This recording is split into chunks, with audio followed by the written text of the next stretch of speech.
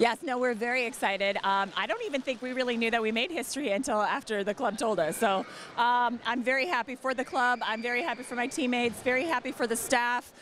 Just so much better that so happy that we could do much better this season as opposed to last season. So yes, as a whole, we're all very excited, very happy.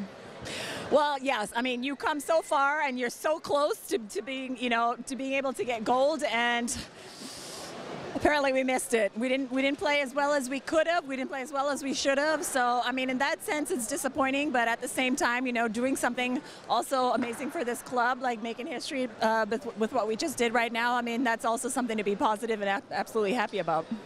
I think it's great to have a good mix. Of course, it just depends on what the club wants to do, if they want to build a team working with a young group. But our team this year, I think definitely I can agree with you that we had a great mix. I mean, you had players who just came from European Cup, European games and stuff, so they brought a lot to the team. With Frauke and Maren and Asha and everybody else. So I think that definitely helps. Definitely helps set the standard for each other.